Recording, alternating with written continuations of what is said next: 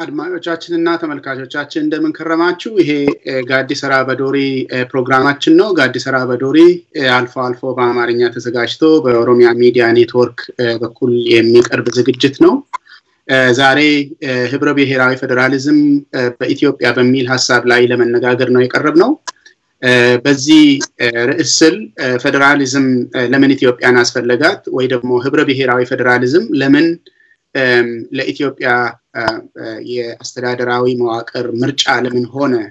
የሚል ሐሳብ አንስተን እንነጋገራለን ከዛ በኋላ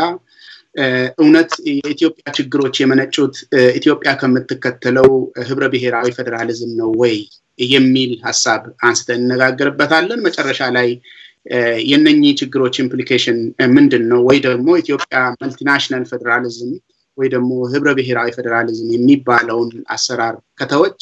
ምን ልትከተል ነው ምን ምርጫ ይኖራታል የሚል ሐሳቦችን አንስተን ነው የምንነጋገረው ከኔ ጋር ዛሬ ቀርበው የሚነጋገሩት በዚህ ሐሳቦች ላይ ፕሮፌሰር እስቄል ገቢሳ አቶ እስራኤል ፈይሳና እኔም ኢታና ሀብቴ ነኝ የቴክኒክ ባለሙያችን ፉአድ ሲራጅ ነው ከጥቂት ደቂቃዎች በኋላ እንመለሳለን ተከታተሉን ብለን ነው የምንጋብዛችሁ ጠብቁን Gadaan saa cabu cabe gaafa gadaa isaa deebifate cabsa gadaan oromoo ammoo oromoo qofaaf osoo hin taane uummata addunyaaf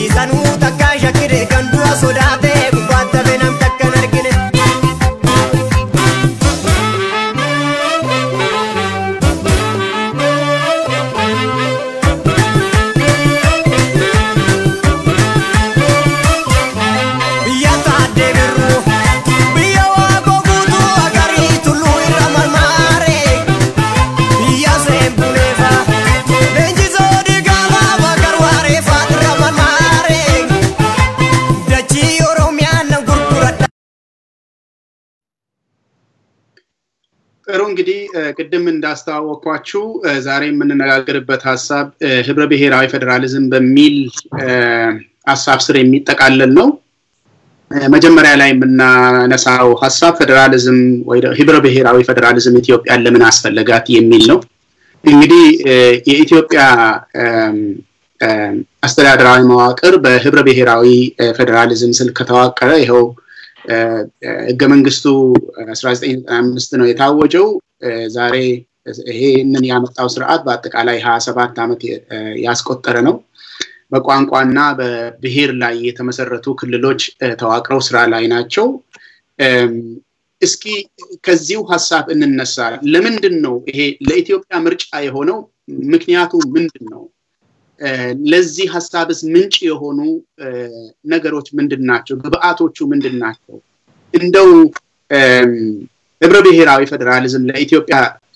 የቅንጦት ሐሳብ ነው ወይስ የመኖርና ያለ መኖር ሐሳብ ነው እንዴት ነው ይሄ ምርጫ ሊሆን የቻለው ፕሮፌሰር ስኬል ካንተ ነው የምንነሳው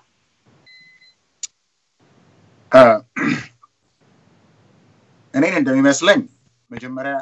ስለ ፌደራሊዝም መነጋገሩ የሚጠቅም ይመስለኛል ፌደራሊዝም ራሱ በጽንሰ ሐሳብ ደረጃ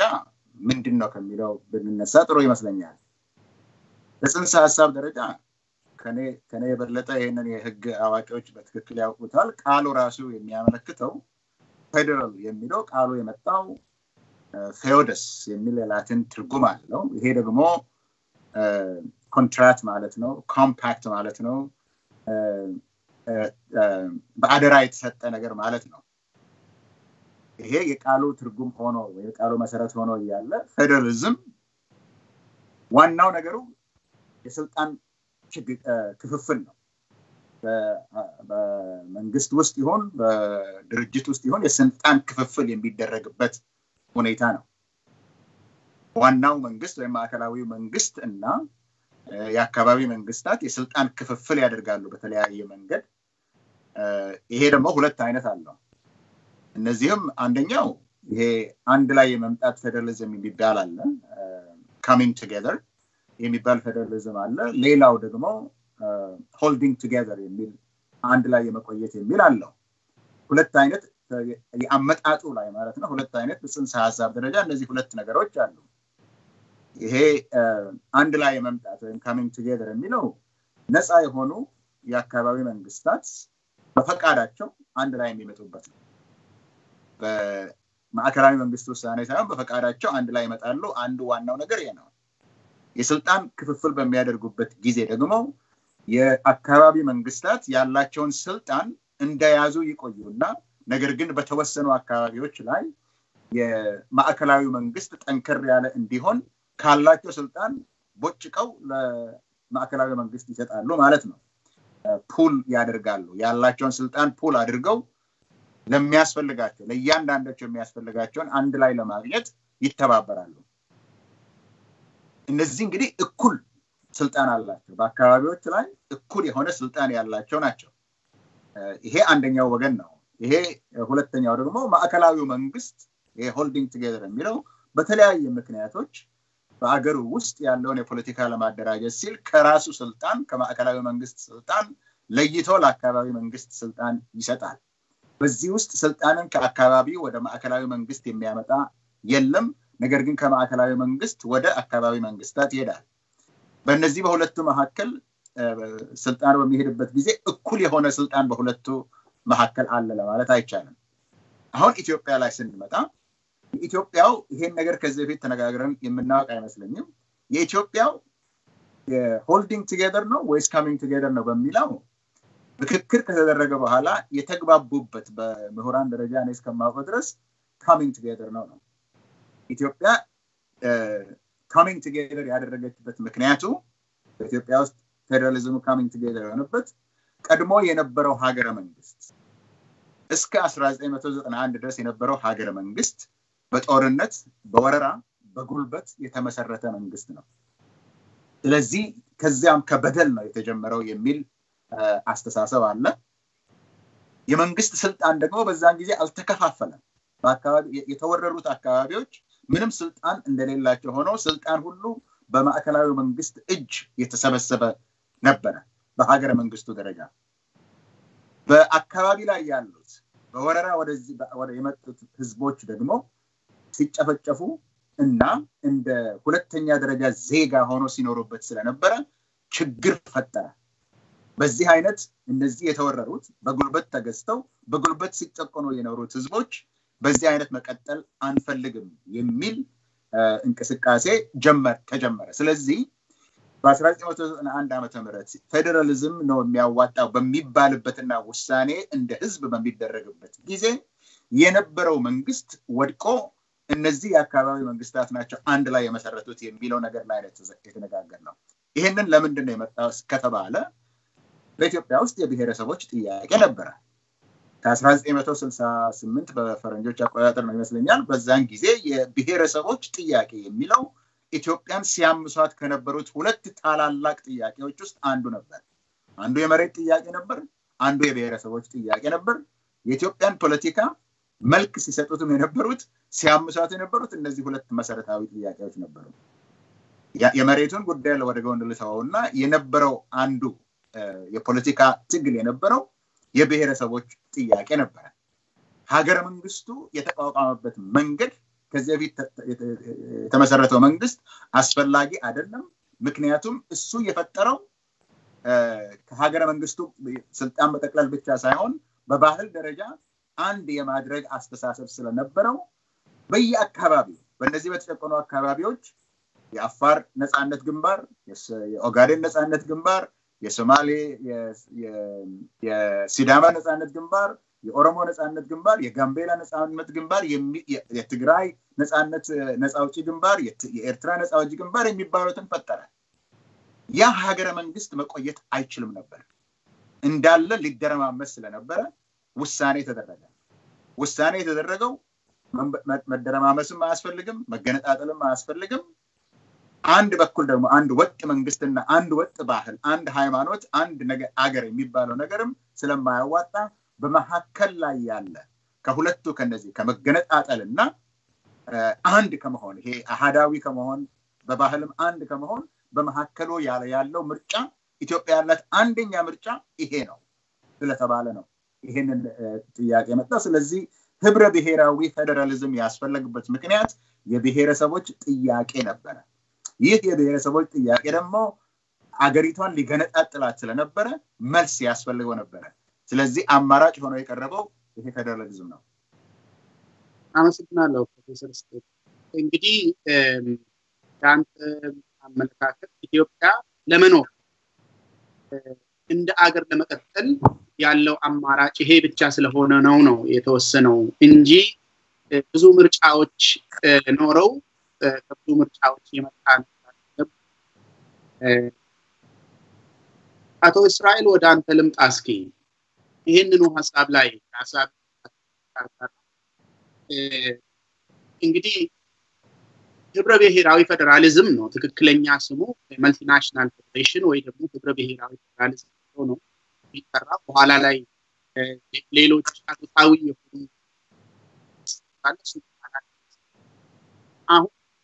የኢትዮጵያ ምርጫ ህብረ ብሔራዊ ፌደራሊዝሙ ምክንያቶቹ ምንድናቸው ሌሎች ምርጫስ አሉ ወይ ያታሳብ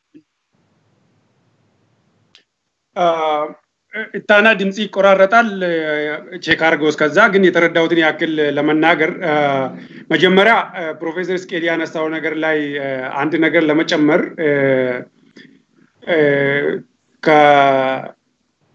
ከግጭት አፈጣጥ አንፃር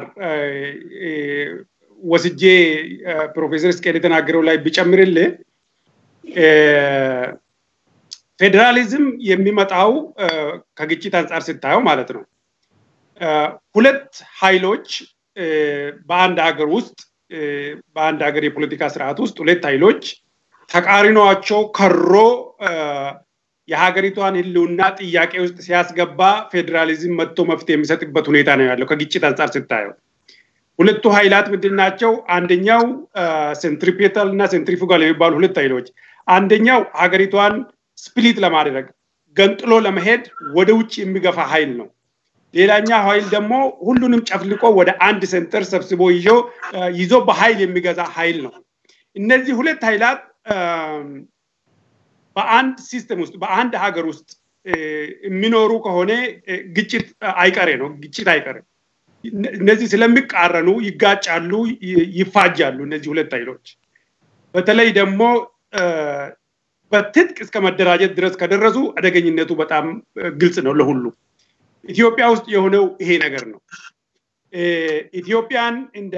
አንድ ማይከላዊ ሀገር እንደ አንድ ሴንትራላይዝድ ሲስተም ለመግዛት ተሞከረ ይሄ ደግሞ የተጀመረው በፊውዳሎቹ ጊዜ የነበረውን የባላባቶችን ስርዓት በስቴፕ በመውሰድ ሲጨፈልቅ ሲቀንስ ወስዶ አንድ ንጉስ ስር ነው ያስገባው መጨረሻ ላይ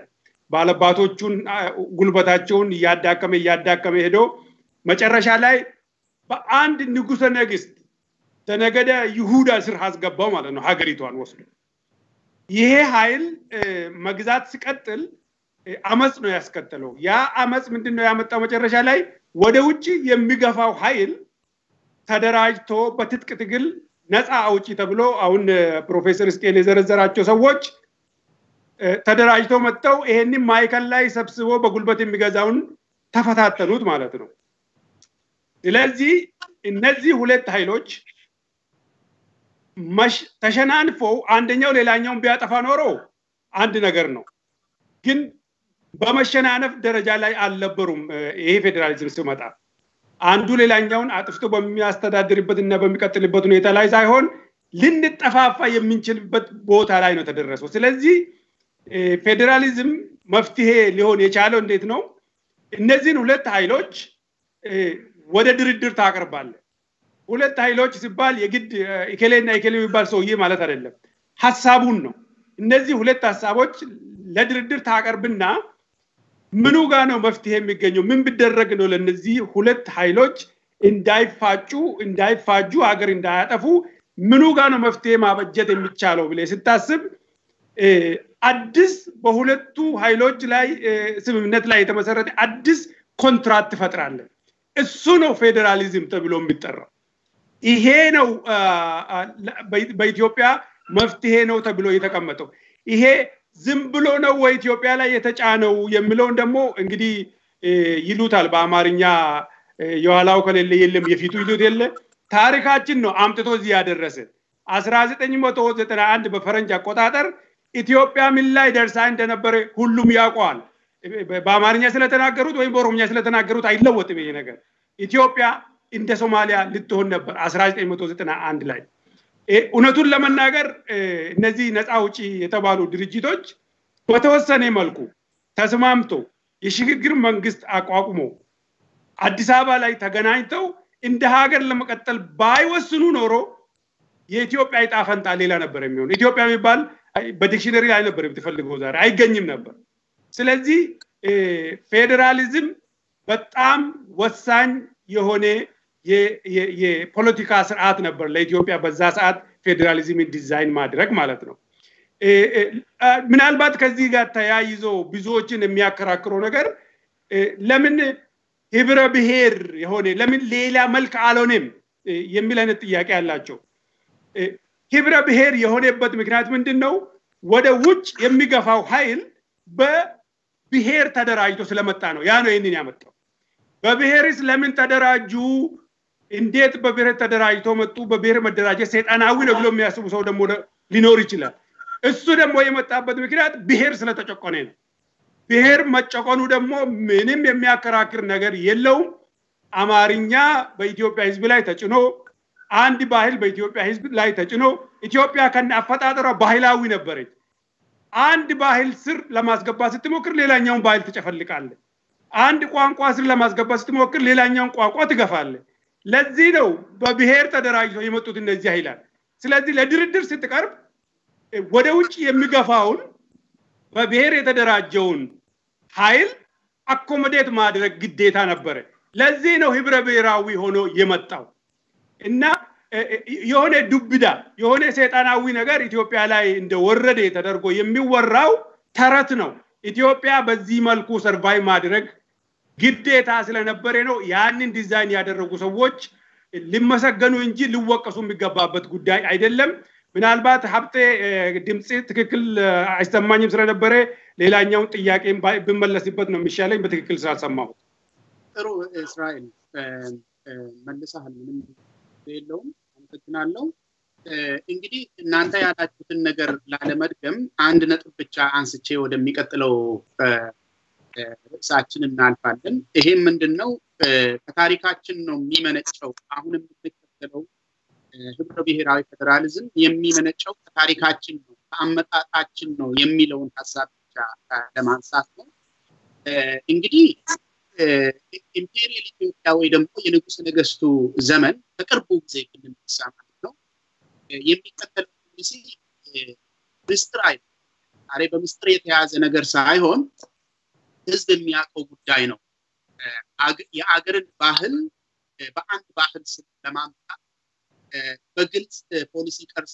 በጀት መድቦ መዋቅሩን ተጠቅሞ ሲንቀሳቀስ የነበረ ስርዓት እና ይሄንን ሲያደርግ ደግሞ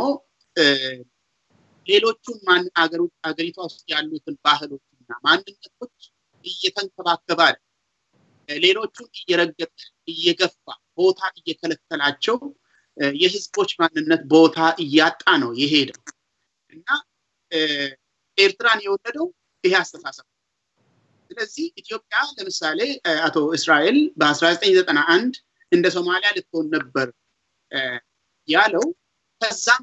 የከፋ ሊሆን ይችላል ነበር የሚል ሐሳብ አለኝ እኔ። ምክንያቱም ኢትዮጵያ በብዙ ነገር ስለሚለይ ከሰው ኢትዮጵያ እንዳው እዛ ደረጃ ላይ ከተደረሰ ስለሚበልጥ ነው። ስለዚህ ያ አስተሳሰብ በአንድ ቋንቋ በአንድ ባህል በአንድ ሃይማኖት አጠቃላይ ኢትዮጵያ የሚባል በአንድ ማንነት ይምጣ የሚለው አስተሳሰብ ኤርትራን ወልዷል። ስለዚህ ምንድነው የሚያመጣው የሚለው ገና በሐሳብ የሚፈተን ወይ ደግሞ ያ ሐሳብ ምንድነው የሚያመጣብን የሚለው ገና የሚታወቅ ሳይሆን የታወቀ ነገር ነው። አንድ ምሳሌ አይደለም። ስለዚህ ሌሎቹ ብሔሮች ሌሎቹ አካባቢዎች የሚከተሉት ነገር ነው። አፍጥቆም በ1991 የመጣ ጉዳይ ስለሆነ ህብረ ብሔራዊ ፌደራሊዝም ከአገሪቷ ታሪክ አገሪቷ መርጣ የተከተለችውን ስራይ ብላ ከቀረጸችው ፖሊሲ የተወለደ የኢትዮጵያን ችግሮች ለመቅረፍ የመጣ ሁሉንም የሚያቻችል ሐሳብ። እንግዲህ ይህ ሆኖ እያለ ይሄንን ሐሳብ የወለዱ ያመጡ ወያኔዎች ናቸው የሚል ክስ አሁን ወደ ሁለተኛው ሐሳባችን እንድንሻገር መሸጋገሪያ እንዲሆንልን ይሄ ከታሪክ የመጣ ሳይሆን ኢትዮጵያ ለመኖር እንደ አገር ለመቀጠል የወሰነችው ውሳኔ ሳይሆን ኢትዮጵያን ከፋፍለው ለመግዛት የሚፈልጉ ኃይሎች ናቸው ይሄንን የወለዱት የሚል ክስ ከዚህ የተነሳ ኢትዮጵያ ውስጥ የተፈጠሩ ችግሮችን የተፈጠሩ ግጭቶችን ድህነት ሁሉ ሳይቀር የኢትዮጵያ ህብረ ብሔራዊ ፌደራሊዝም ነው የወለደው የሚል ክስ ነው ዛሬ። በጣም እነኚህ ሐሳቦች ደግሞ ድምጻቸው በጣም ከፍ ብሎ ነው የሚሰማው። ፌደራሊዝምን የሚደግፉ የኢትዮጵያ ህዝቦች ማጆሪቲው የሚቀበለው በጣም ተቀባይነት ያለው ሐሳብ ሆኖ ያለ ይሄ ህብረ ብሔራዊ ፌደራሊዝም ወጪ ነው ወደ ጥፋት እየወሰደን ነው እስከዛሬም የጠፉ ነገሮች ከዚህ ነው የመጣው የሚለው ድምጽ በጣም ከሌሎቹ ከፍ ብሎ ሲሰማ ይስታው። እስኪ ወደዛ ኒድ ወደዚህ ሐሳብ እውነት የኢትዮጵያ ችግር ያሎኒ ኩቤቶ ለጀዳሬ ቶለንጀሩ ስላሁ ቶለንጀሩ ያማሞ ማዘምራ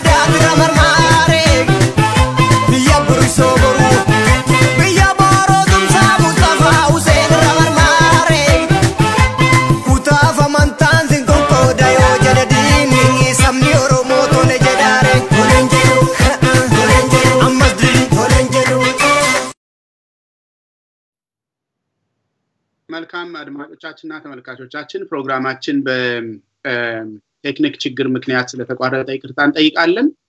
ወደ ሁለተኛው ሐሳባችን እየተሻገርን ነበር ፕሮግራሙ የተቋረጠው እና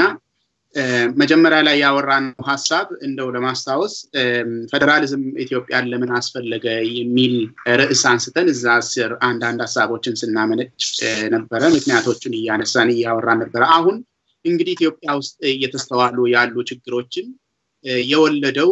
ኢትዮጵያ የምትከተለው ህብረ ብሔራዊ ፌደራሊዝም ስርዓት ነው የሚል ክስ በጣም ድምጹ ጎልቶ ከፍ ብሎ ነው የሚሰማው ብዙውን ጊዜ እውነት ኢትዮጵያ ውስጥ የተስተዋለው ችግር የኢትዮጵያ ህብረ ብሔራዊ ፌደራሊዝም ነው የወለደው እውነት እንደዚህ ነው ወይ አሁን ብዙ አይነት ግጭቶች ተስተውለዋል በዚህ ሀገር ውስጥ የመንግስትና የህዝብ ግጭት ተስተውሏል አሁን ደግሞ አዲስ አመራር ከመጣ በኋላ ህዝብ ከቀየው የመነቀል ችግር በተለያዩ ቦታዎች ተከስቷል የተለያዩ ቡድኖች የተለያየ ቦታ ላይ ግጭት ተፈጥሯል የሰው ህይወት በየጊዜው እያለፈ ነው ይሄ ሁሉ ችግር ይሄንን ክስ የሚያቀርቡ ሰዎች ይሄ ሁሉ ችግር የሚመነጨው ኢትዮጵያ ከምትከተለው ህብረ ብሔራዊ ፌደራሊዝም ነው ድህነት እንኳን ሳይቀር ኢትዮጵያ የደህየችው አንድ ጊዜ በጣም የሚገርመው ኢትዮጵያ የደህየችው ህብረ ብሔራዊ ፌደራሊዝም ስለምትከተል ነው እስከዛ ድረስ ነው የሚሄደውና ይሄ ድምጽ ደግሞ በጣም ጎልቶ ነው የሚሰማው ቅድም እንዳነሳ ነው የኢትዮጵያ ህብረ ብሔራዊ ፌደራሊዝም የሚመነጨው ከሀገሪቷ ታሪክ ነው የኢትዮጵያ ህዝቦች ብሔሮቿ ብሔረሰቦቿ በጣም የሚፈልጉትና ራስ ገዝ የሆነውን ይሄንን አስተዳደር በጣም የሚቀበሉት ነገር ነው ይሄ የሚታወቅ ነገር ህዝቦቹ ባይፈልጉት ኖሮ እስከ ዛሬ ባልተኖረ ነበር ህዝቡ ነው ፈልጎ ያኖረው ይሄንን ፌደራሊዝም ከመንግስት ጋር ያለው ጥላቻ ግጭት እንዳለ ሆኖ ከዚህ በፊት የተፈጠሩ ከመንግስት ጋር የተፈጠሩ ግጭቶች እንዳሉ እስኪ እናንሳ ይሄንን ችግር እውነት የኢትዮጵያ ችግር የመነጨው ከህብረ ብሔራዊ ፌደራሊዝም ነው ወይስ ምንድነው ፕሮፌሰር ሁለት አይነት ችግሮች አሉ አሁን የምናየው ጊዜያዊ የሆነ ችግር አለ መሰረታዊ የሆነ ችግር ደግሞ አለ በዚህ መሰረታዊ በሆነው ችግር ላይ ችግሩን የፈጠረው ፌደራላዊ የኢትዮጵያ ፌደራላዊ ወይ ብሔራዊ ፌደራላዊ አሰራር ነው ወይ ለሚባለው አሁንም ታሪኩን ብናየው ነው የሚበጀው ይሄ ጥያቄ በተነሳ ጊዜ ይሄ የብሔረሰቦች ጥያቄ የሚባለው ጥያቄ በተማሪዎች እንቅስቃሴ ውስጥ በተነሳበት ጊዜ የተነሳበት የፖለቲካ ማግለል አለ ማለት የፖለቲካ ስልጣን በጥቂቶች ሰዎች እጅ ቆይቶ ሌላውን አግሏል በኢኮኖሚ በኩል አንዱ ተጠቅሞ አንዱ የሚጎዳበት የሀገር ይዞታ የሆነ ሪሶርስ በሙሉ በጥቂቶች እጅ ብቻ የሚያዝበት ሌላው ግን የሚራብበት አገር ሆኗል በባህል በኩል ጭቆና አለ ማለት በቋንቋ የተናገርክ እንደሆነ የሚሳቅብህ የሀገሪቱን ቋንቋ የተናገርክ እንደሆነም ደግሞ ሰባብረ ተናገርክ ተብሎ የሚሳቅብህ በባህል ደረጃ ከፍተኛ ጭቆና ነበር የሚል እንደዚህ ችግሮች ናቸው የነበሩት እነዚህ ሁሉ ደግሞ የተመሰረቱት በማንነት ላይ ነው በማንነት ላይ የተመሰረተ የፖለቲካ ማግለል በማንነት ላይ የተመሰረተ የኢኮኖሚ ማግለል በባህል ላይ በማንነት ላይ የተመሰረተ የባህል ማግለል ነበር ጥያቄው ሲነሳ አንዳንዶች ይሄን የሚያስፈልገው እነዚህ በወረራ በጦርነት በውጊያ የተያዙት አሁንም በኢትዮጵያ ውስጥ የሚኖሩት እንደ አንደኛ ደረጃ ዜጋ ሳይሆን የዜግነት መብቶቻቸው ተጠብቀው ሳይሆን እንደ ሁለተኛ ደረጃ ዜጋ ነው በመንግስት ስራ ይሁን በኢኮኖሚ ይሁን በትምህርት ቤት ይሁን እንዲሁም ደግሞ አገሪቱ ማን እንደሆነች በማሳየት በኩል ማንነታቸው ጨርሶ ተጨፍልቋል በማንነታቸው ምክንያት ነው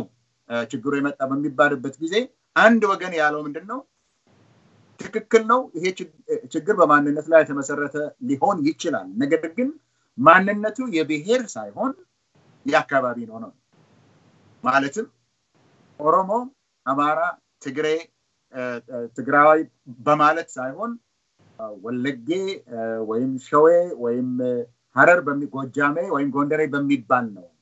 ስለዚህ የሚያስፈልገው ሪጂናል አውቶኖሚ የሚባል ነገር ይሰጥ የሚል ወገን ነበር regional autonomy ነው እነዚህ ለጎንደር ለምናምን regional autonomy ይሰጥ የሚባለው ቀደም ተብሎ ጥያቄው ሲነሳ የነበረ ነው ማለት ነው የ74ቱ አብዮት እነዚህን ጥያቄዎች ለመመለስ ሞከረ አንድ ሰዓት ቋንቋ አንድ ጋዜጣ ለመስጠት ሞከረ እነዚህ ችግሮች አሉ ተብሎ በተለይ ለኦሮሞ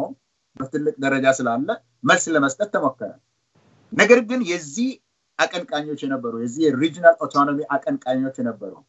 ከአውሮፓና ከአሜሪካ ተሰባስበው ገብተው በአገሩ ውስጥ አብዮቱን ያን ጊዜ የቀለበሱት እነሱ ናቸው በተለይ ከሶማሌ ጦርነት በኋላ የግልገል መሳፍንት ይባሉ ነበር በጊዜ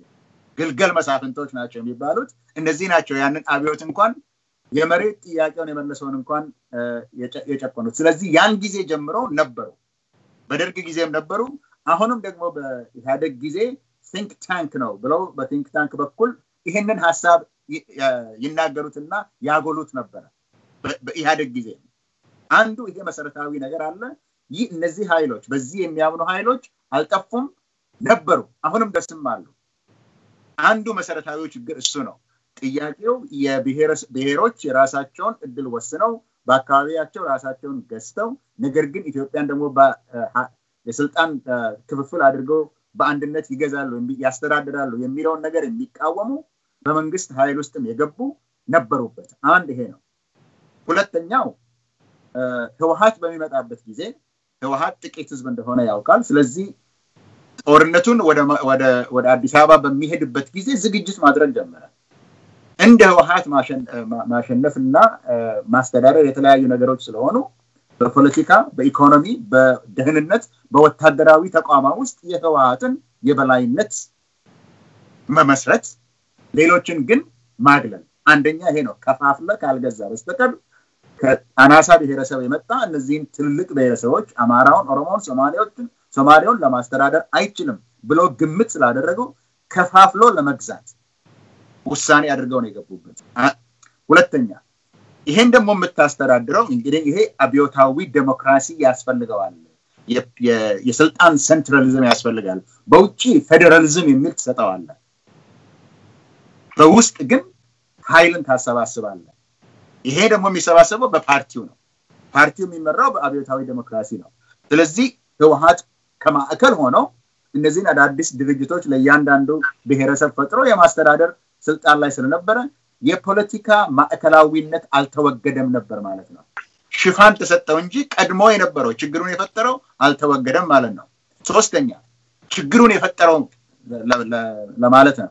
ሶስተኛ በኢኮኖሚ በኩል ልማታዊ የሚባል መንግስት አቋቋመ ልማታዊ የሚባለው መንግስት ደግሞ እንደ አስተዳደሩ ራሱ የኢኮኖሚ ውሳኔዎች በማዕከላዊ መንግስት ዲዛይን ተደርገው ስራ ላይ መዋል ስላለባቸው ማዕከላዊነትን ሴንትራላይዜሽን ያስፈልጋል ማለት ነው በፖለቲካ አብዮታዊ ዴሞክራሲ በኢኮኖሚ ልማታዊ መንግስት የሚባለው የፌደራሊዝም ስርዓቱን ስራ ላይ እንዳይውል በፍጹም ስለከለከለው ዴሞክራሲያዊነት ሳይሆን አምባገነናዊነት በፌደራላዊነት ስለበዛ ፌደራላዊን አንድም ቀን ስራ ላይ ለማዋል እድል ስላላገኘ ነው እንጂ ፌደራሊዝም ወይም የፌደራል አሰራር ለኢትዮጵያ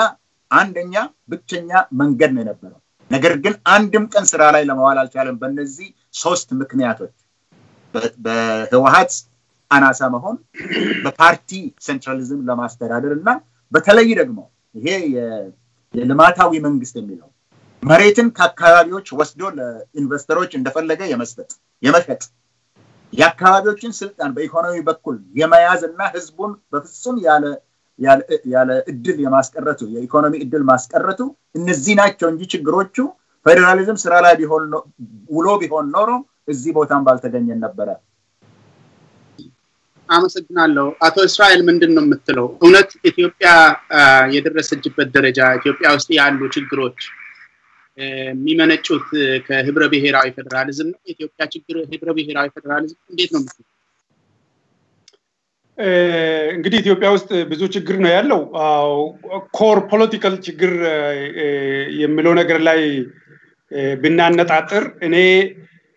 ፌደራሊዝም as an idea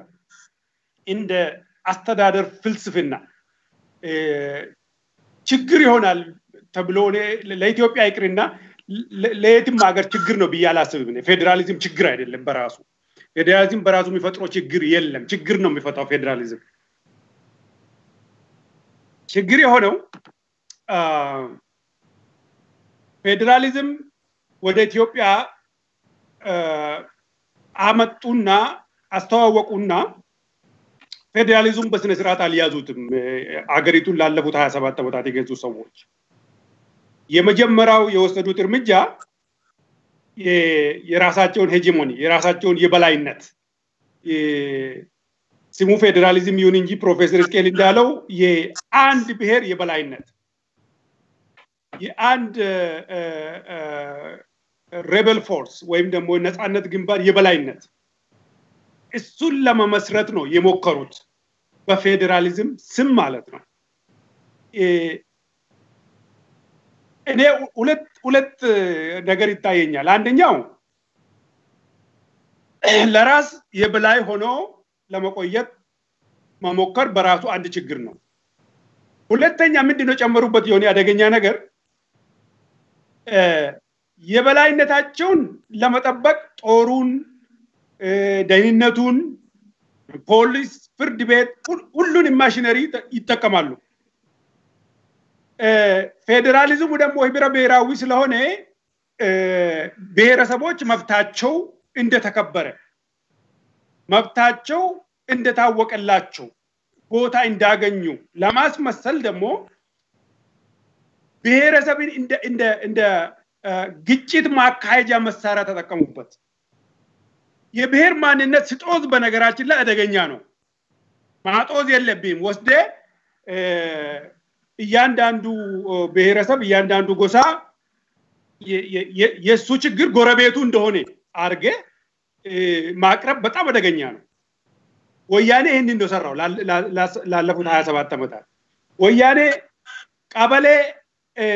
አንድ ካስቸገረው ቀበሌ ሁለትን ነው የሚያስታጥቅበት ቀበሌ 5 ካስቸገረው ቀበሌ 4 ነው የሚለቅበት በዚህ መልኩ ነው ብሔረሰቦችን ሲያጋጭ ሲያፋጭ ኖረው ኢህአዴግ ይሄ ለምንድን ነው ተጠቀሙበት ያቺን የራስ የበላይነትን ለማቆየት ሌሎቹ ትግሉን ወደ ላይ ወደ ሴንተር ሳይሆን ትግሉን እርስ በራሳቸው መሃል እንዲያደርጉት ሆሪዞንታል የሆነ ትግል እንዲካሄድ በዛ መልኩ ነው ያመቻቹት ይሄ ደግሞ ፍጹም ከፌደራሊዝም ጋር አይሄድም ከዲሞክራሲ ጋር አይሄድም ስለዚህ ትልቅ ችግር የነበረው ዲሞክራሲ ማጣት ነው ዲሞክራሲ ማጣት ደግሞ ምንጩ የሆነው የበላይነትን እዛ ሀገር ላይ ለማስፈን በፌደራሊዝም ስም ማለት ነው በህብረ ብሔር ፌደራሊዝም ስም የአንድ ወገን የበላይነት ለመመስረት የተደረገው ጥረት ነው በኢኮኖሚ ውስጥ ታየዋለ በፖለቲካ ውስጥ ታየዋለ በአስተዳደር ውስጥ ታየዋለ ትምህርት ቤት ውስጥ ታየዋለ እኔ ዩኒቨርሲቲ ተማሪ ሆኜ በነገራችን ላይ የህዋት አባል የሆኑ ዶርሚተሪ ውስጥ ሽጉጥ ያላቸው ተማሪዎች ነበሩ የኔ ከኔ ዶርም ቀጥሎ ያለው ዶርም ውስጥ እኔ እንዳልተነፍስ ማለት ነው ሌላኛው ተማሪ ቀና ብሎ እንዳይሄድ ማለት ነው ይሄ ወንጀል ነው በፌደራሊዝም ስም የተሰራው ስለዚህ በየቦታው የህዋትን የበላይነት ለማስቀጠል የተደረገው እርምጃ የተወሰደው እርምጃና የተካሄደው አካሄድ ይሄ ህብረ ብሔራዊ ፌደራሊዝም ተብሎ የዛሬ 27 ዓመት የተጠነሰሰው ሐሳብ ለብዙ ሰዎች ክፉ መስሎ እንድታይ ነው ያደረገው እንጂ በጽንሰ ሐሳብ ደረጃ ለኢትዮጵያ ያለው የመጨረሻ አማራጭ ይሄ መንገድ ብቻ ነው ሌላ አማራጭ አለ የሚሉ ሰዎች ብዙ አሳማኝ አይደለም ፕሮፌሰር ስኬል ናካክቶታል አመሰግናለሁ እንግዲህ ዋናው ሐሳብ ይሄ ህብረ ብሔራዊ ፌደራሊዝም ኢትዮጵያ ውስጥ በተለይ በአሁኑ ጊዜ እየተስተዋሉ ላሉ ችግሮች ምንጭ ነው የሚል ሐሳብ መኖሩ ነው እና አሁን ደግሞ ሪፎርም እየተደረገ ነው ነገሮች እየተሻሻሉ ነው በሚባልበት ሰዓት ይሄ መልቲናሽናል ፌደሬሽን ወይ ደግሞ ህብረ ብሔራዊ ፌደራሊዝም የሚሻሻልበት መንገድ ሳይሆን እንደ ችግር ቀርቦ የአገሪቷ ችግር ሆኖ ተቀርጾ እንዲወጣ እየተሰራ ነው በአንዳንድ ሚዲያዎችም ጭምር ማለት ነውና ይሄንን ህብረ ብሔራዊ ፌደራሊዝም የተለያየ ስም ሰጥተውት ሲያንቋሽሹት ብዙ ጊዜ ይሰማል አንዳንድ ጊዜ የዘር ፖለቲካ የጎሳ ፖለቲካ ሌላ ጊዜ ደግሞ የዘውግ ፖለቲካ እያሉ ትክክለኛ ስሙን እንኳን ለመጠቀም ፈቃደኛ ያልሆኑ ኃይሎች አሉ እነኚህ ኃይሎች ትልቅ አይደሉም ትንሽ ነው በጣም ትንሽ የትንሽ ቡድን ሐሳብ ነው ነገር ግን ድምጻቸው ከፍ ብሎ ስለሚሰማ ሰው ይነጋገርበታል መልስ የሚሰጥበታል ሐሳብ ይለዋወጥበታል ስለዚህ ዋናው ነገር ምንድነው ኢትዮጵያ የተከተለችው ፌደራሊዝም የመነጨው ከታሪኳ ነው ለታሪካዊ ችግር መልስ ለመስጠት ነው ኢትዮጵያ ይሄንን ያመጣችው የሚለውን መያዙ በጣም ወሳኝ ነው አገሪቷን ደግሞ ወደፊት ለመራመድ በተለይ ያው ችግር ውስጥ ይሄ ናሽናል ፌደሬሽን ችግሮቹ የገጠሙትን ችግሮች ላይ አውጥቶ ወደፊት መራመድ እንጂ ይሄንን እንደ ችግር ማውራት ነው ብዬ አላስብም እስኪ ከዚህ ሳናልፍ ይሄንን በጣም የሚጠሉ ኃይሎች ዳጎታቸው ምንድነው አሁን የዘር ፖለቲካ የምናምን ፖለቲካ ይሄ ህብረ ብሔራዊ ፌደራሊዝም በሶስቶቹ የታወቁት ክልሎቹ ፕሮፌሰር እስራኤልም አንስታችሁ ስታወሩ ነው በዘጠኝ ክልሎች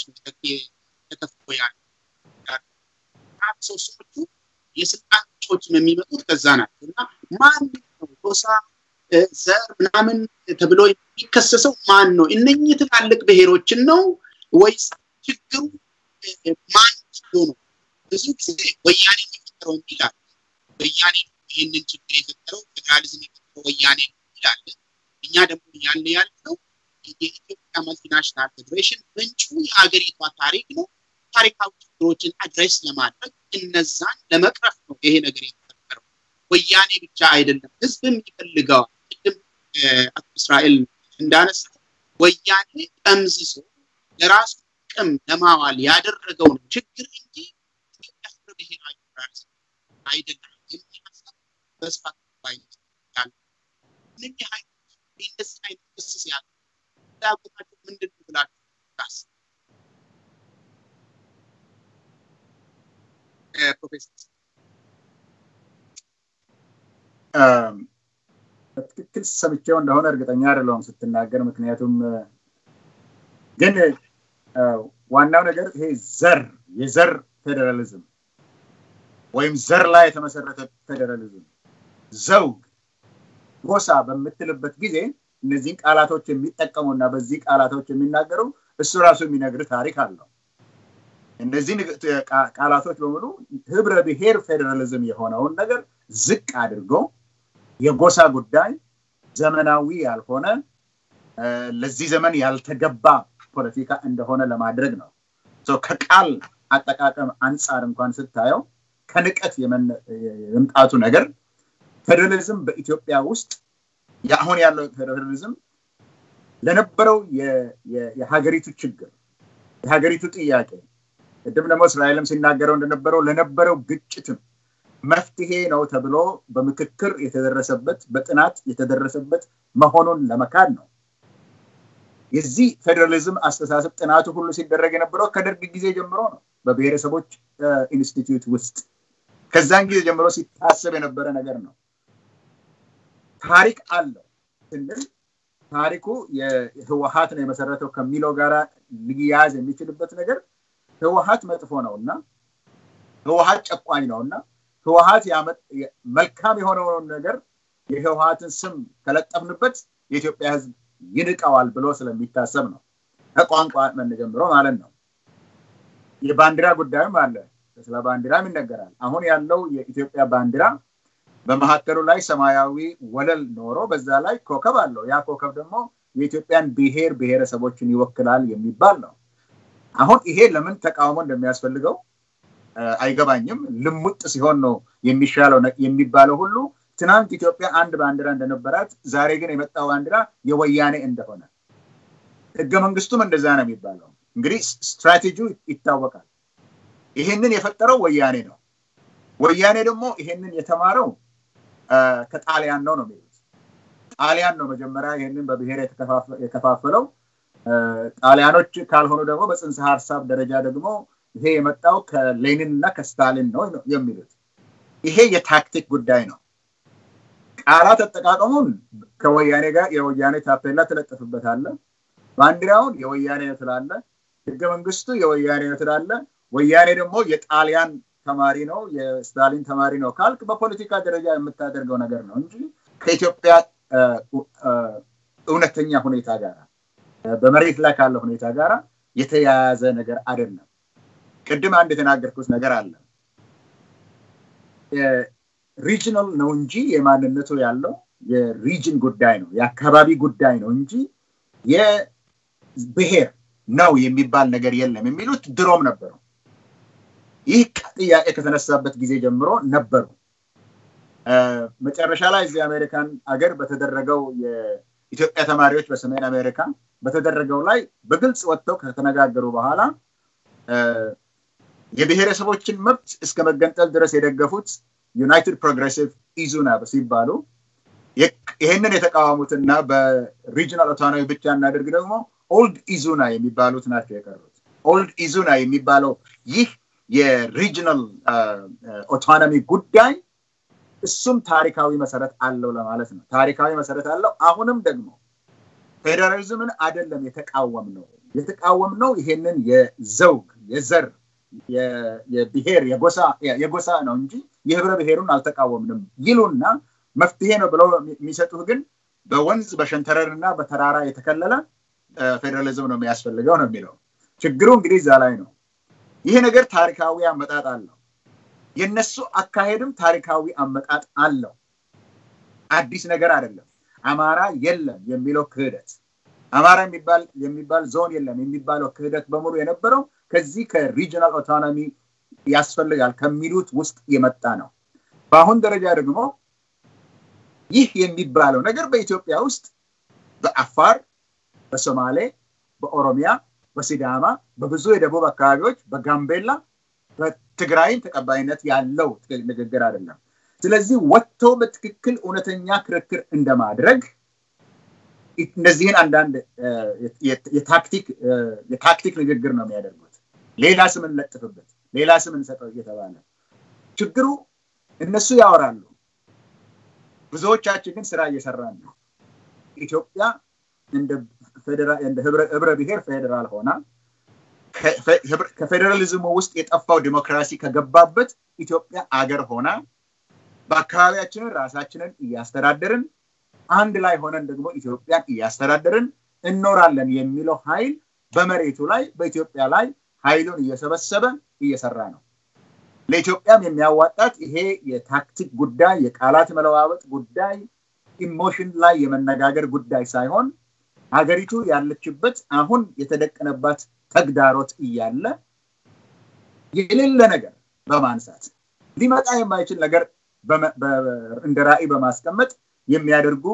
የሚታገሉ በቴሌቪዥን ላይ ብቻ ያሉ በፌስቡክ ላይ ያሉ ነገር ግን በመድሩ ላይ የሌሉ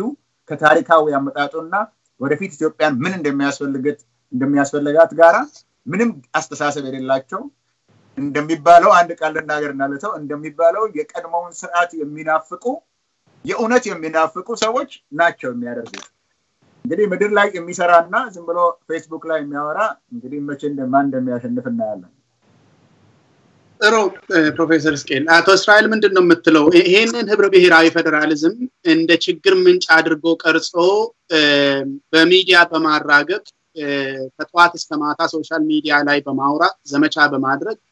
ማንቋሸሽ ወይ ደግሞ ዝቅ አድርጎ መመልከት ምን የፖለቲካ ጥቅም እንዲያስገኝ ነው ሊሰሩት ብለህ ታስባለህ እንግዲህ ፖለቲካ መቼምንም ቢሆን የጥቅም ጉዳይ ነው ሰው ስለ ጥቅሙ ቢያወራ የሚገርም ነገር የለውም ሁለት ነገር ይታየኛል አንደኛው የሰው ልጅ በተፈጥሮ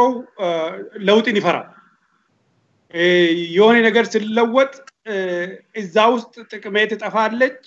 ወይም ደግሞ ይሄ የሚመጣው ነገር የሆነ ነገር ይዞብኝ ይመጣል እኔ ማላቆ ነገር ይዞብኝ ይመጣል ብሎ የመፍራት ቴንደንሲ አለ ሳይኮሎጂ የሰው ልጅ ሳይኮሎጂ ነው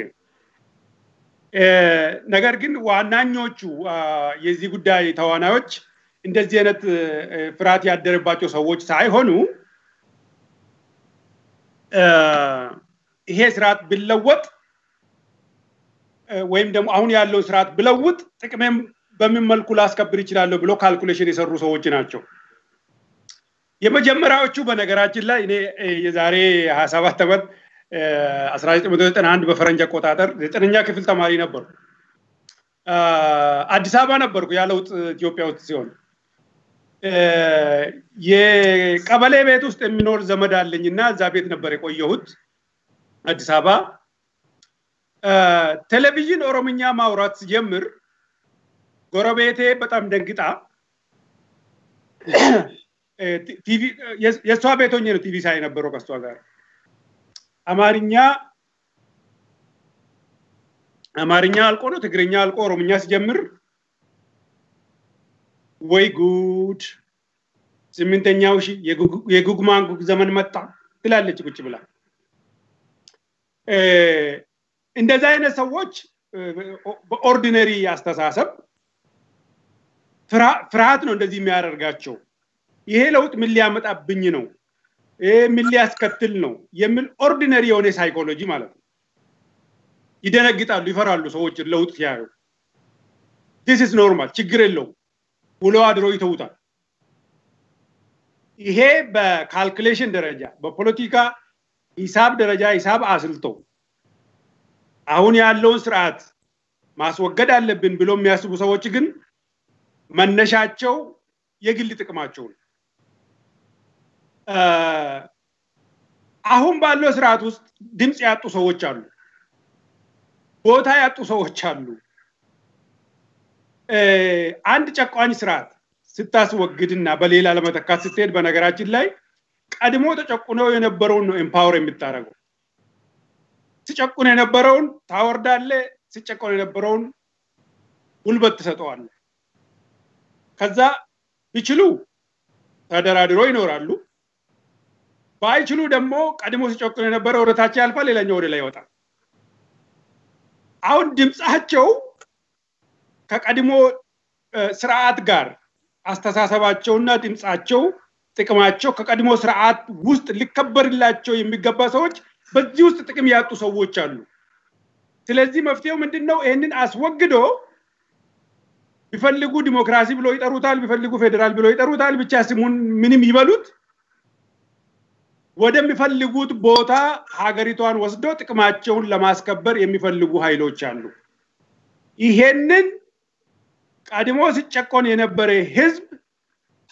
ራሱን እንዲያስተዳድር ይፈቀድክለት ህዝብ በቋንቋ እንዲናገር ይፈቀድክለት ህዝብ ልጆቹ በአባት እናታቸው ቋንቋ እንዲናገሩ ይፈቀድክላቸው ህዝቦች ይፈቅዱላቸው እንደው ከማየት ውጪ ምንም ከነዚህ ሰዎች ጋር ክርክር አያስፈልግም አፋር ይፈቅዳል ወይ ሲዳማ ይፈቅዳል ወይ ሶማሊ ኦሮሞ ይፈቅዳል ወይ ሌላው ይቅር አማራ ይፈቅዳል ወይ የአማራ ብሔራዊ ክልላዊ መንግስት ዝም ብሎ በሲምቦል አይደለም እዛ የተቀመጠው የአማራ ህዝብ proudly embrace አድርጎ የያዘው ስርዓት ነው የአማራን ክልል የሚያስተዳድሩ ፖለቲከኞች በማንንም ላይ ሌላ ቋንቋ ሌላ ባህል ሌላ አገዛዝ ልጫንበት አይገባም ብሎ ያመኑ ከኢትዮጵያ ህዝቦች ላይ ጋር ራሳቸውን በእኩልነት የሚያዩ ኩሩ ሰዎች ናቸው እነዚህ አሁን የምንላቸው ሰዎች ሌላውን ተውት ከቢአደን ስልጣን ይቀሙን ችለው አይችሉም እንዳው ቻሉ ቢባል ደግሞ ከአማራ ክልል ያልፉ ይሁን እኔ ከደብረ ብርሃን የሚያልፉ አይመስልኝም ስለዚህ በዲሞክራሲ ስርዓት ውስጥ ማንንም ራሱን የመግለጽ ማንንም ሐሳቡን የማራመድ መብት ስላለው በፌስቡክ የሚጻፉ በጋዜጣም ይጻፉ በፖለቲካም ደረጃ ተደራጅተው ያካሂዱት ይሄ አሁን ያለው ስርዓት ዋስትና ባለው መንገድ ወደ ዲሞክራሲያዊ ወደሆነ አቅጣጫ አገሪቷን ማስገድ ከፈለገ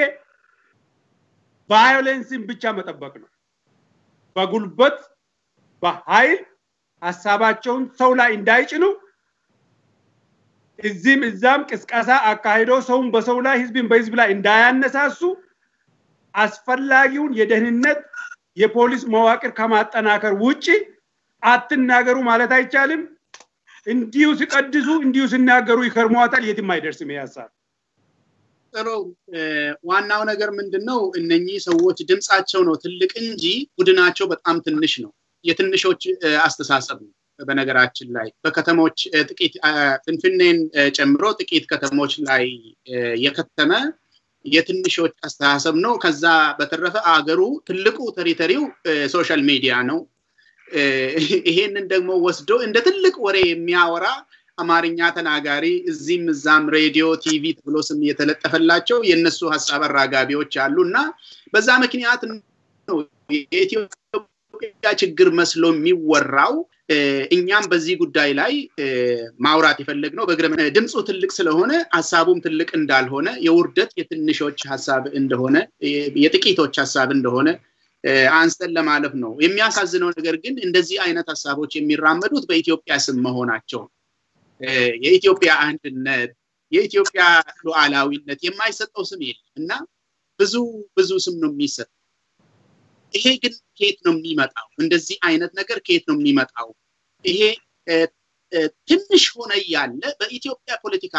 የፖለቲካ አሰላለፍ ውስጥ ምንም ኮንስቲቲዩንሲ ሳይኖር እንደ ትልቅ ራስህን አይተ ማውራቱ ከየት ነው የሚመጣው ነው ምንድነው አስተሳሰቡ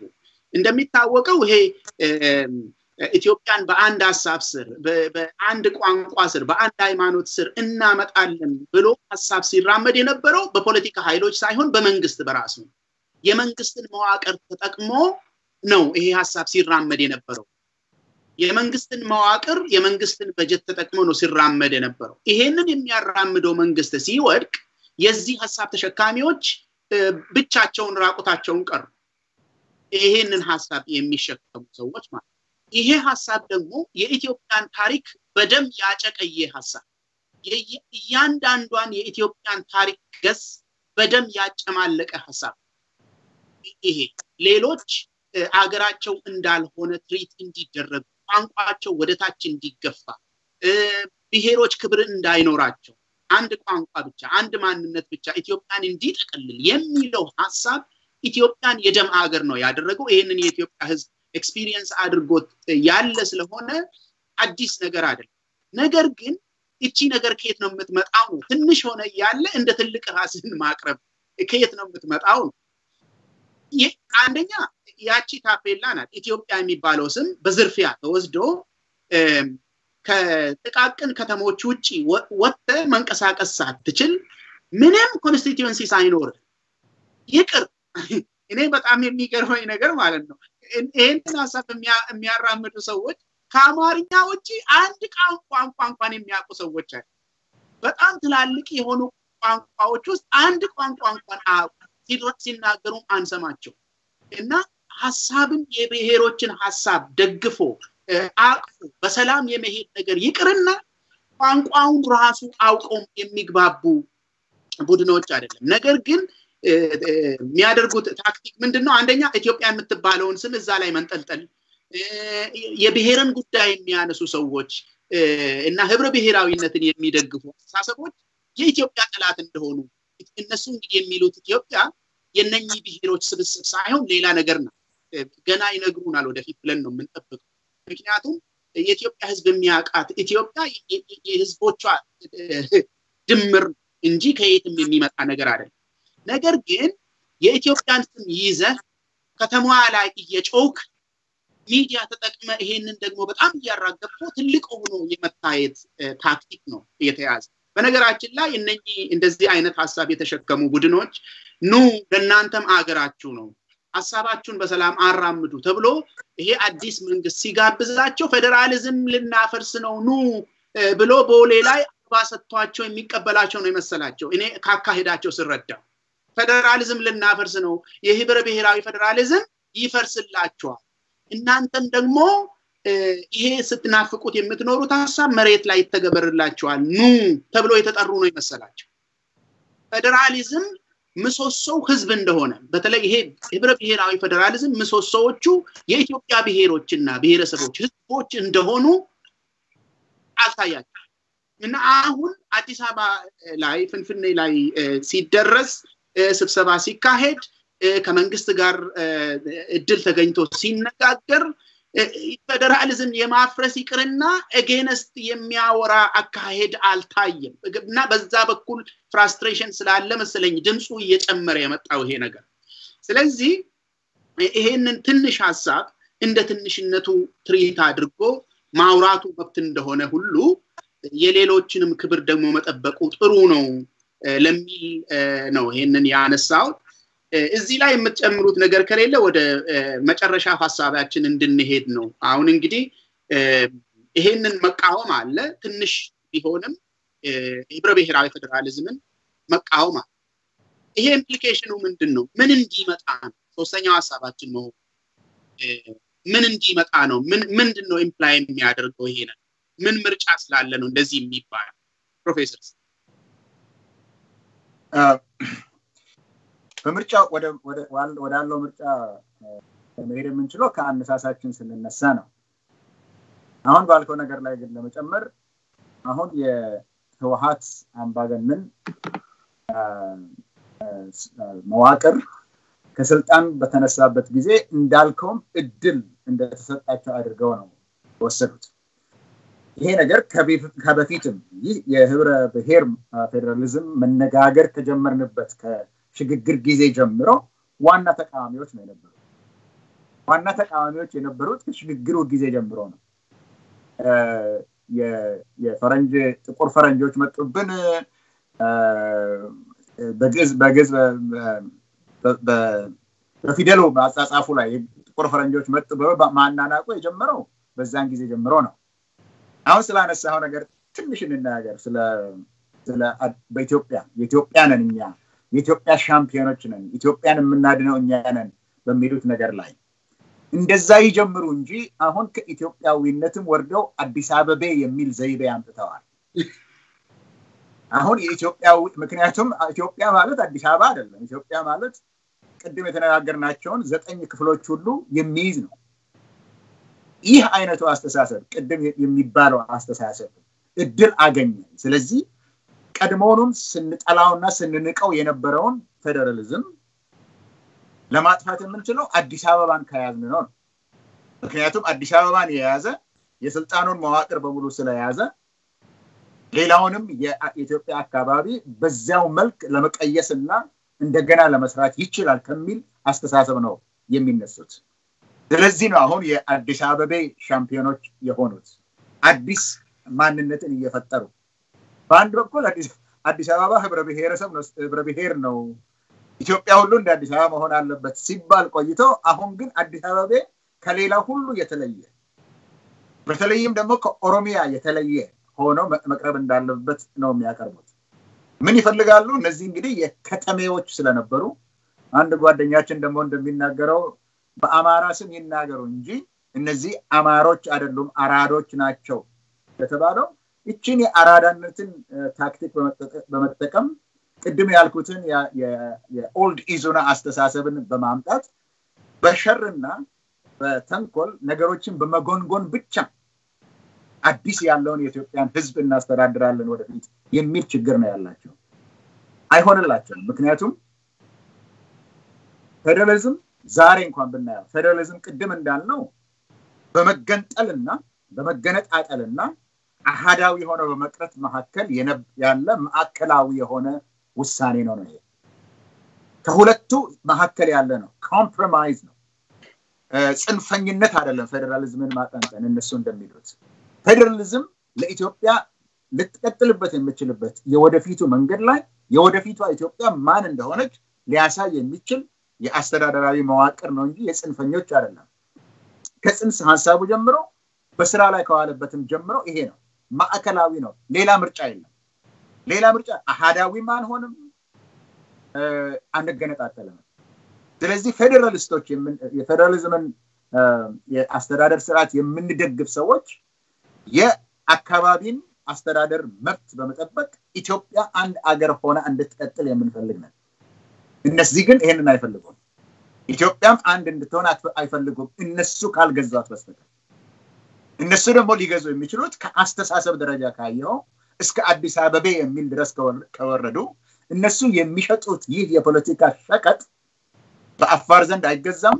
በሶማሌ ዘንድ አይገዛም በኦሮሞ ዘንድ አይገዛም በሲዳማ ዘንድ አይገዛም በጋምቤላ ዘንድ አይገዛም በጉሙዝ ዘንድ አይገዛም በአማራ በትግራይ ዘንድ አይገዛም ይሄ እንግዲህ በከተማ ውስጥ ብቻ የታሰበ አስተሳሰብ ኢትዮጵያን ሊያስተዳድር የሚችል አይደለም ፌደራሊዝም ሊቀር አይችልም እንግዲህ ትክክለኛ ስለሆነ ነው ትክክለኛ መልስ ስለሆነ ሊቀጥልበት የሚችል ነው ሁለተኛ አሁን 27 አመት ሰርተንበታል 27 አመት ሲሰራ ተቋማት ህግጋት ህገ መንግስቶች ሁሉ ተረቀውበታል በዚህ 27 አመት ውስጥ ሰዎች ተወልደው አድገው ስራ ላይ ደርሰዋል ተምረው በዚህ አስተሳሰብ ውስጥ ስር የሰደደ እስካሁን ድረስም በስራ ላይ መዋል የነበረበት ነገር በአግባቡ ስራ ላይ ያልዋለ ነገር ግን አሁንም ሲሰራበት ያለ መዋቅር ስለሆነ ይህ መዋቅር መሰረት ያለው መዋቅር ስለሆነ ሊፈርስ አይችልም ሶስተኛ ነገር ደግሞ ምንድነው የሚሰጡት ያልከው የመጨረሻው ይሄንን ነው ምለው ምንድነው የሚሰጡት አማራጭ ያልከው ወደ ኋላ እንመልከት ነው የሚሰጡት ወደ ኋላ እንመለስና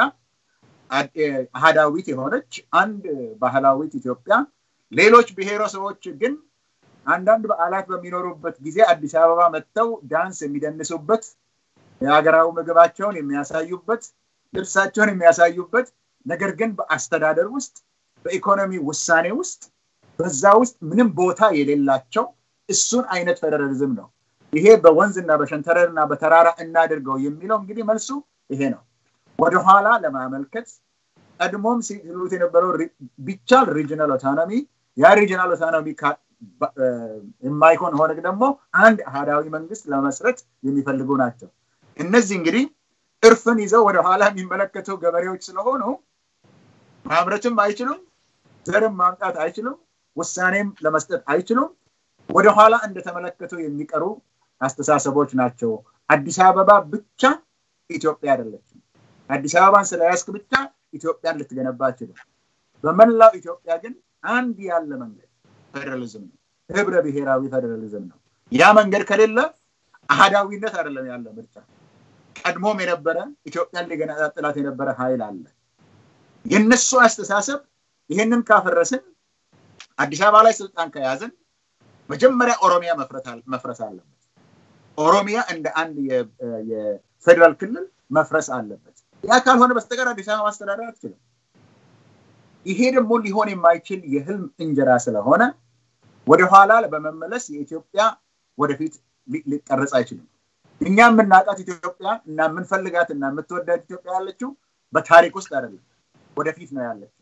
የሁላችንን ስራ የምትፈልግ የሁላችንን ተሳትፎ የምትፈልግ የሁላችንን አስተዋጽኦ የምትፈልግ አዲስ ኢትዮጵያ ነው እንጂ የትናንትናውንማ አንፈልግም ብለን ጠልተን ወደ ኋላ ወደዚህ መተንደር አመሰግናለሁ አቶ እስራኤል ምንድነው የምትለው ኢምፕሊኬሽኑ ምንድነው ይሄ መልቲናሽናል ፌደሬሽንን መቃወም ምንድነው ኢምፕላይ የሚያደርገው ምን ለማምጣት ነው ምንም የሚያመጡት ነገር የለም ይሄ ፕሮፌሰር ስኬሊ ያለው እነዚህ ሰዎች አማራ አይደለም የሚለው ነገር በነገራችን ላይ መሰመር አለበት እነዚህ ሰዎች አማራ አይደለም አማራ ተብሎ መጠራት የለባቸው ምናልባት ናዝሬት ይሁን አዳማ ወይም ምንድነው ድሬዳዋ ይሁን ኦር አዋሳ የሆነ መቼስ ፖለቲካቸው የሚታጠነጥልበት የድሮ በሰፈራ የተከተሙ ቦታዎች ላይ ያነጣጠረች ፖለቲካ አላቸው መቼስ በርግጠኝነት የወለጋ ወይም የሐረርጌ ገጠር እንደማይሄዱ የታወቀ ነው አይመለሱም ከሄዱ ከተማን ነው አይደል ያሳደዱ ያሉት እነዚህ ሰዎች ወደ ሆነ ከተማ ሲሄዱ ፕሊዝ አማራ ብላችሁ አትጥሯቸው አማራ አይደሉም በትክክለኛ ስማቸው ይጠሩ ራሳቸውን በሚጠሩበት ፓርቲ አማራ ብለን ማሳሳት የለብንም አማርኛ ይናገራሉ አዎ አማርኛ ስለተናገሩ አማራ አይደሉም አማራ ብለን ጠርተናቸው በአማራ ህዝብ ውስጥ ሪዘንትመንት መፍጠር የለብንም በዚህ ምክንያት እነዚህ የሆነች ጠበብ ያለች የፖለቲካ ኢንተረስት አላቸው የሚያራምዱት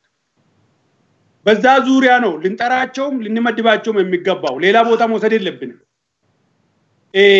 እኔ የምታየኝ ነገር እነዚህ ሰዎች ሊጠናከሩ የሚችሉበት ምክንያትና ልታሰብበት የሚገባን ነገር ብናገር ደስ ይለኛል ወደ ኋላ ለመውሰድ ታሪክ ላይ ነው የሚያጠረጥሩት ፕሮፌሰር ስኬል እንዳለው ወደ ኋላ ሊወስዱን ታሪክ ላይ በጣም ፎከስ ያደርጋሉ አድዋቆ በግንቦት 7 የተገኘ ድል ነው የሚመስለው አሁን ሲወራ ግንቦት 7 በቀደም የተፈጠረ ድርጅት ማለት ነው እኛ አንድ ማሰብ ያለብን ሀገር የሚያስተዳድረው መንግስት ጭምር ማለት ነው ያዛ ሀገር ውስጥ ያሉት ፕሮፌደራሊዝም አስተሳሰብ ያላቸው ድርጅቶችም ህዝቦችም ጭምር ማለት ነው ታሪካችንን ኦን እናርገው እነሱ ምዘባበቱበትን የራሳቸው ጥቅም ማሾሪያ አርጎ የያዙትን ነገር ልንቀማቸው ነው የሚገባው እነዚህ ሰዎች አድዋ የኛ ነው we don't disown it አድዋ የኢትዮጵያ ህዝቦች የተዋደቁበት መስዋዕትነት የከፈሉበት የራሳቸው ድል ነው የነዚህ ድርጅቶች ድል አይደለም ኢትዮጵያ ብሎ በየቀኑ የሚቀድሱትን ቅዳሴ ኢትዮጵያ የኛ ናት ኢትዮጵያ ብለን እናውራና እንቀበላቸው እነዚህ ሰዎች ያለ ቦታ ነው ይዞት የሚዞሩት እንስን ድርጅቶች የተለያዩ ድርጅቶች ስብሰባ ሲያካሂዱ መግለጫ ሲያወጡ ምን ሲያደርጉ ስለሆነ ብሔር ወይም ስለሆነ ወንዝ ወይም ደግሞ ስለሆነ አካባቢ ብቻ የሚያወሩ ከሆነ ለነዚህ ድርጅቶች ድምጻቸው እንዲሰፋ ነው የሚያደርገው ድምጻቸው በጣም እንዲሰማ ነው የሚያደርገው ስለዚህ ስለ ብሔሪ ስታወራ ስለ አካባቢ ስታወራ ስለ ታሪክ ስታወራ የኢትዮጵያ ጉዳይ የታሪካችን ጉዳይ መረሳት የለበትም let's own adwadil let's own Ethiopia ከዛ ይሄ ድምጽ ቦታ የለውም እነዚህ በዙሪያቸው ይዘው ደርድረው እንደ ቦክስ ከዚህም ያወጡ የሚጠቀሙት እንደገብ መቀማት አለብን ይሄን ቦክስ ከጃቸው መውጣት አለበት በኢትዮጵያ ስም መነገድ የለበትም ኢትዮጵያ የኛ ነው ኢትዮጵያ በእኩልነት የምናምን እዛ ሀገር ውስጥ የሚኖሩ ህዝቦች በእኩልነት በመደመር ካስፈለገ በዘመኑ ቋንቋ በፍቅር የሚኖሩባት ሀገር ስለሆነች ኢትዮጵያ የኛ እንጂ የነሱ አይደለች የነሱ አስተሳሰብ ኢትዮጵያን የሚያጠፋ እንጂ ኢትዮጵያ ወደፊት የሚያራምድ አይደለም ስለዚህ እያንዳንዷ እንደመፈክር ይዞ የሚዞሩትን ነገር ይሄ ህዝብ ሊቀማቸው ይገባል ይሄ ህዝብ ሊቀበላቸው ይገባል ከጃቸው ላይ ከዛ ባዶ እጃቸውን ነው የሚቀሩት ሌላ ነገር የላቸው እና የተሻለ ነገር አማራጭ ተብሎ እንኳን ሊነገር የሚችል እኔ የሰማሁት ነገር የለኝም በነገራችን እዚህ ሀገር ውስጥ ዲሞክራሲ ከመጣ እዚህ ሀገር ውስጥ የአስተዳደር ስርዓቱ ከተሻሻለ